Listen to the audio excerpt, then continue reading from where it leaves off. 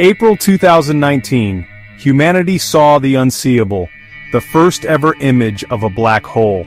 But how did we capture something that doesn't emit light? The answer lies in the Event Horizon Telescope, a global network of 8 radio telescopes working together as one giant Earth-sized lens. This technique, called interferometry, allowed astronomers to achieve extraordinary resolution.